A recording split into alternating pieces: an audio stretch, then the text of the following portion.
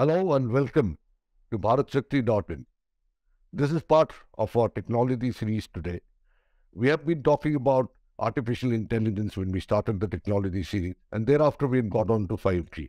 We've already had one episode on 5G, and today we'll have the second episode on 5G. For this episode on 5G, I have with me the same guest as last time, Commander Milind Kulshrestha. Good evening, sir. Commander, thank you, Commander. Welcome to Shakti.in. Commander Milind Kulshrestha has been working on 5G edge computation and absolutely the best of technologies that we have today. And he's also the owner of his own company, AI Kairos, which deals with 5G. Welcome, Commander. Welcome to Shakti.in. You see, we talked about 5G last time. I want to continue the discussion from where we really left it there. And the first question that I have in mind are what are the applications of 5G in defense? Which are the expected one to be seen in the near future as such?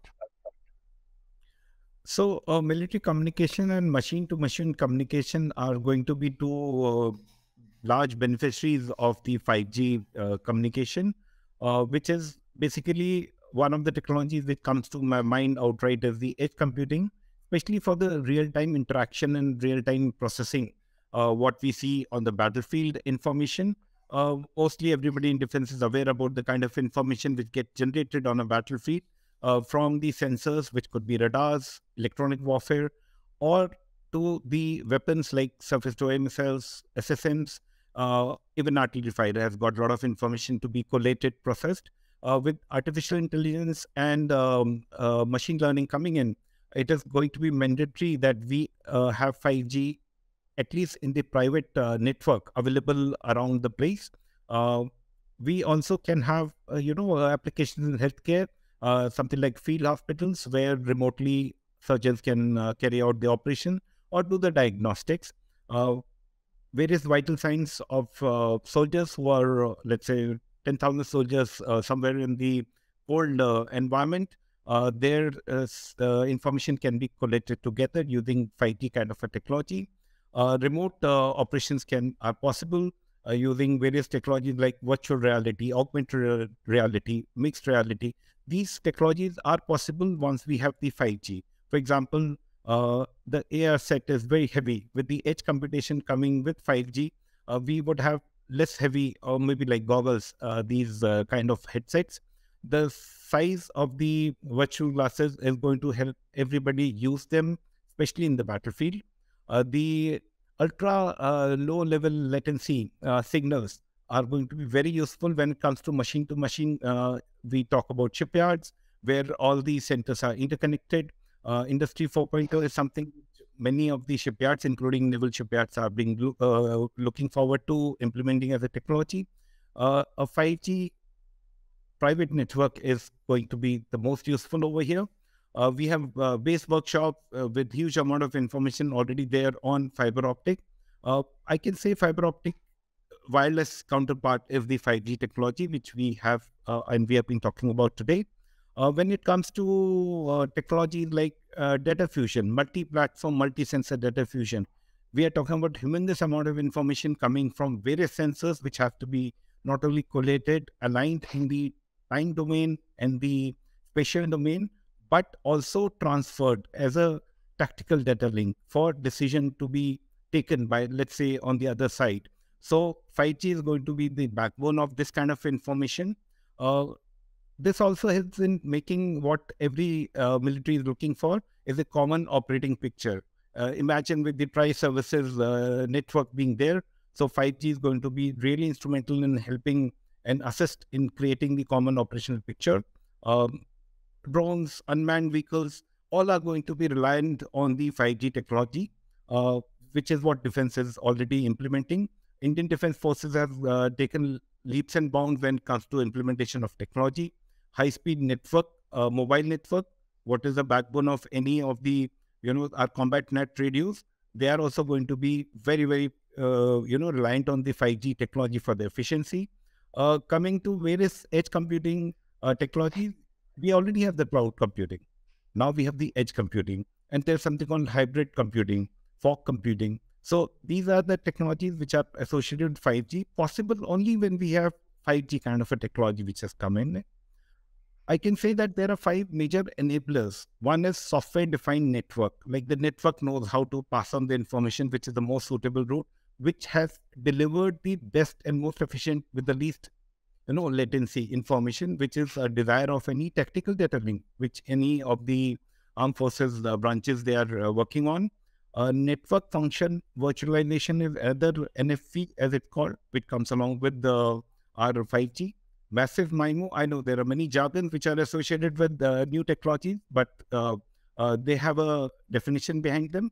Uh, Radio access dynamically is a 5G feature. Device to device communication, that means your sensor and the neighboring sensor also can talk to each other. It's not that they are as a star topology linked with the center. So they can be talking to each other. Uh, we have edge computing, which is going to give the local storage and various other features related to data analysis locally, decision making locally. And this is a feature which every military is looking forward to when it comes to automation of their warfare. Right. Thank you so much. I think that was again a wonderful explanation. Uh, if we can go a little bit into China, you see, our viewers will be interested very much about what's happening in China, how far are they ahead of us, where are they really poised as on date. We tried to stop their entry into our 5G developing networks, etc. If you could just uh, give us an overview of the state of affairs with the Chinese. China had taken 5G as a national policy way back, maybe a decade plus before. The idea was definitely to have control over their own people. I'll just bring it out how 5G is going to help. The kind of governance which they run totally relies on technology and monitoring their own people, how they move around. However, the technology was also evolved from the military perspective. The Chinese firm China Mobile is one of the largest operator in terms of subscribers. Obviously, there's a population, there's a subscriber base, and that is where the data crunching, data mining, and the artificial intelligence aspect here got much better trained engines than what probably we have planned. China Telecom has added 5 million 5G subscriber just last month, and now it has got 300 million users, something which we probably will take some time to reach it. Why? Because the infrastructure will take that much of money and time to get established, and users are going to jump on this technology. During 2022, their telecommunication firms had total of 80 million 5G subscribers. So they are far ahead than India in terms of that. Now that has got some implications when it comes to India. Uh, they have invested about $200 billion in this industry. And over 80% of the large hospitals, key universities, major cultural places, all are integrated. The smartest cities are integrated. The military civil fusion has already started happening when it comes to their technology. We all know when it comes to war, it is the industry and the support mechanism, the fallback options, which come into fore, and they have very nicely integrated and very efficiently integrated the civil and the military. So firms like Huawei or Huawei, as many call them, and ZTE are required by Chinese government order to share whatever information touches their system. So that means wherever Huawei and ZTE are placing their equipment, that information goes on a cloud, and that is what is not safe. The cloud is there probably in China. Secondly, what has also come to light is like when they install their equipment, they put some CCTV camera or sensors, which usually are facing towards key installations. So it has become a big no in US, Europe, Japan to look at these Chinese firms. The utilization which China has done with the 5G is to ensure that C4I capability, the command, control, communication, and intelligence with surveillance, is something which they have really integrated with the 5G, enabling improved situational awareness wherever they are. The National Defense Mobilization Plan has been created around networking their 5G and the civil population with the military. Uh, there is a rapid mobilization of massive amounts of resources when it comes to war, and that is what integration they have already tried to achieve. Um Artificial intelligence, they have taken a leap ahead when it comes to 5G. Uh, they have so many CCTV cameras throughout China. The whole information is getting collated through 5G, which is the government's initiative to get in real time whatever action they have to take against their own people or otherwise. In Tibet, China claims to have more than 98% of the villages which were, already connected with 4G and fiber optic cables. But now China is putting 5G network over there. Obviously, the reason is given otherwise, but the fact is that as close to as Tibet, we have this problem coming up of 5G. They have one of the radar stations. Now, in that radar station, they have established a 5G network very close to it, a private network. Now, the electronic warfare radar and the communication cyber landscape has totally changed with these kind of technologies which it has tried to implement. Unmanned aerial vehicle integration with 5G is something which they have got, advanced position. Now, Chinese government is only talking about 6G as a priority project for coming years. So they are quite ahead in this technology from us. Right. Thank you so much for covering such a wide scope, really. I have this last question for you.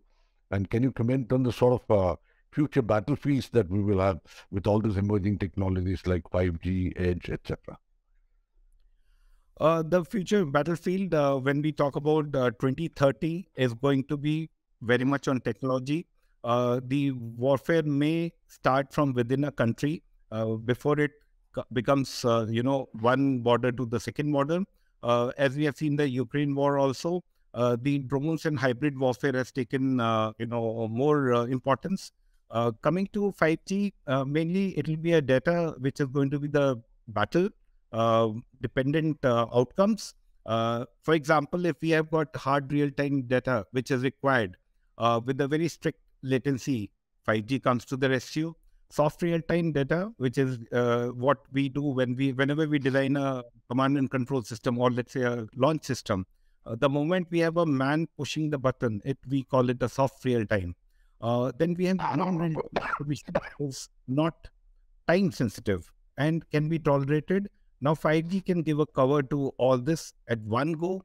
Ultra low latency is a very desirable feature whenever we are transmitting the combat information from one location to the other, which is done as a part of a regular, conduct of exercises also. 5G is going to allow that to happen, especially when we have GBPS peak data speeds which are available. We'll see more of augmented reality kind of thing coming on the soldier. The sensors on the soldier are going to be integrated much more efficiently. The 5G new radio, NR technology as it's called, is going to bring wireless air interfaces, include spectrums that are going to be enhanced. Very important technology is the 5G slicing, which has come already, researchers going on into it, so that we can make within the private network some more networks.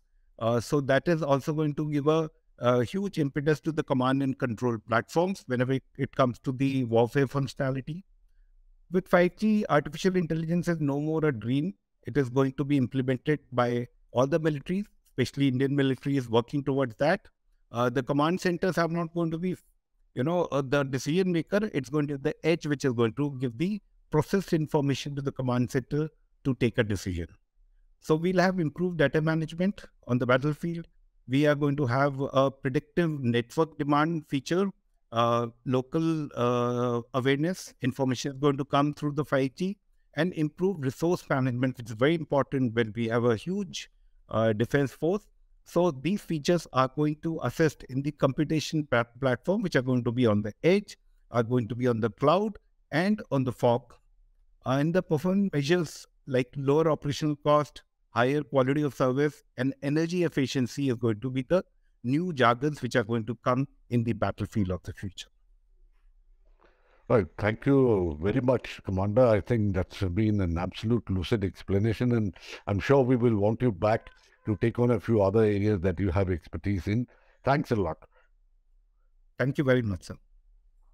And thank you, viewers. Thanks for logging on to bharatshakti.in. Do log in now and then, and you'll find interesting topics being discussed. And do go to our social media sites, like us, and let us know in case there are any subjects that you want us to take up for discussion. Thank you.